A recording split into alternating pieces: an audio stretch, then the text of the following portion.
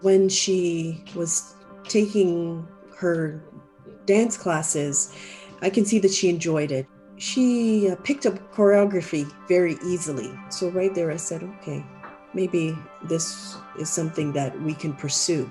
I kind of use the analogy, if you've ever seen the movie Elf, where he's like this giant with all of the elves and he doesn't really know it, but they're like, you don't really fit in here. We had that a little bit pretty early on. And I tried to kind of, I wasn't sure, you know, I was like, is he really talented or is he just really committed to this? You know, I don't know. Jane started in a small ballet school in Korea, where the teacher told me she had a wonderful talent in ballet.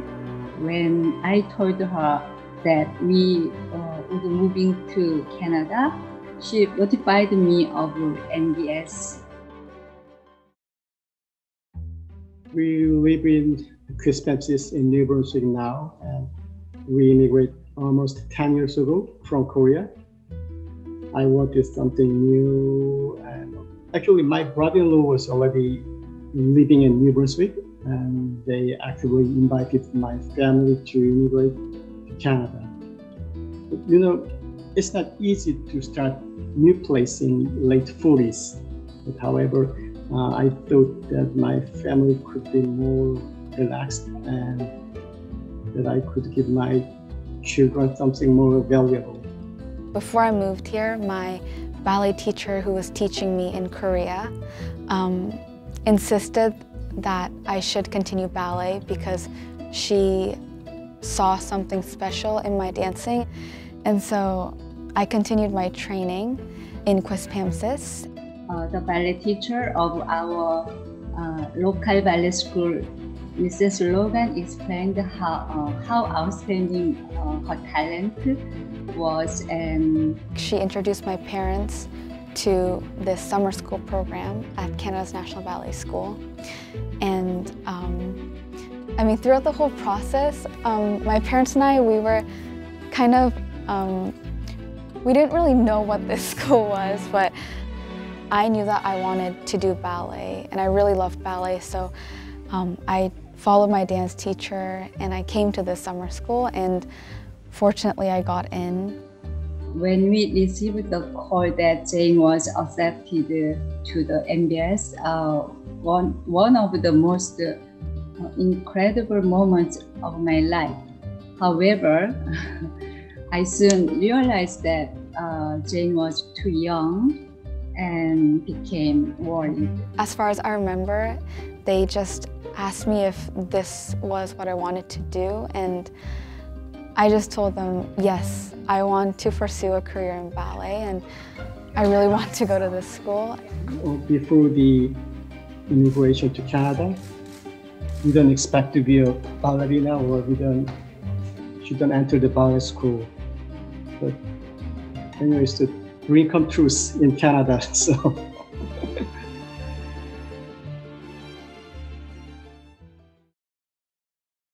I was reading about two sisters that were applying for the summer school, and they were older than her. And I was reading about their story, and I said, you know what? That sounds like something that maybe Marley can try when she gets to that age. So my mom asked if I wanted to audition for NBS, and I was really open about it. So I went to the audition and I got in. Once I went to the audition, I knew right away that I really wanted to come to the school. So there wasn't much hesitation. She was nervous, and yes, she was excited at the same time. She was excited at the same time because she wasn't sure if she would make it. And but I had, we encouraged and practice and just tell her, all will be well. And yes, and here she is. There was a little bit of research that was done on the school and different ballet schools we were looking at just to see how life was there. And so she was aware that this is a professional avenue that we were going to venture on. Yeah, and she was very happy in regards to moving towards that direction.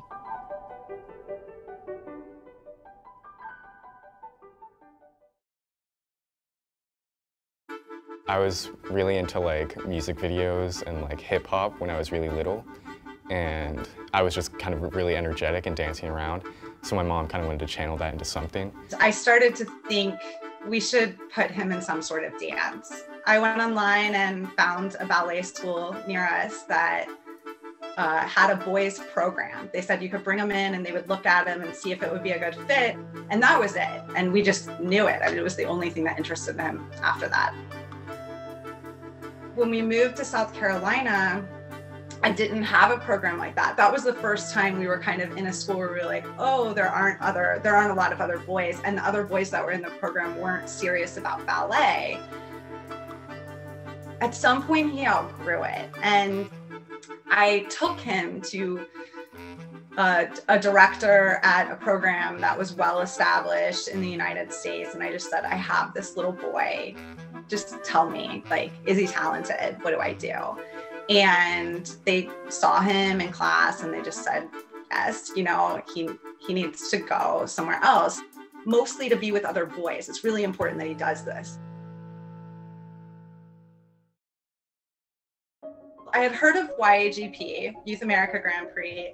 It's an international competition for ballet and directors from all over the world come to see it. And I thought, well, this will be a way where a lot of people can see him and I'm not driving all over, you know, taking him to all these auditions. I paid somebody basically to teach him a solo and we put a vest on him and, you know, like threw him on stage. He got invited to New York to the finals and there were other boys like him. It was the first time I was like, oh, there they are. You know, I don't know where they are. They're all over, but they're not in one place. And here they were in one place. And he got a scholarship to train with the Bolshoi in the US. They do a summer program in Connecticut. He was like, I love this. I love the teachers. I love the whole thing. And they invited him to train in Russia. And I was like, he's 10 and he doesn't speak Russian. And he was like, I want to do this. I said, you know what, Wesley, I will find a place for you. We will look, I will help you. It's not right now. I know you're disappointed, but we will figure it out. And so I looked into every program that had a full boys program, men's program, some sort of academics and some sort of housing. And everything just fell short. I mean, like nobody had it all. I thought in my mind, well, he'll go for the last 2 years of high school. He'll be old enough, I'll get him ready and we'll get him somewhere. So he did YAGP one more year and he won. He went to New York and Deborah Hess saw him in class. And she came out to me to talk to me and she said, you know, I think he would be a good fit at NBS. I don't see you on my list, you know? And I said, oh, he would love to go do a summer there. And she said, well, we're a year-round program. So he went for the summer at NBS and he called me a few weeks in and he said, like, this is it. This is it. This is where I want to go. I couldn't have asked for a better fit for Wesley and just for a better program. I'm just so glad that he's there because he's safe. He's safe and he's taken care of and he's getting the training that he needs. But more importantly, he's becoming this amazing human being. You know, it's like he's really able to like bloom.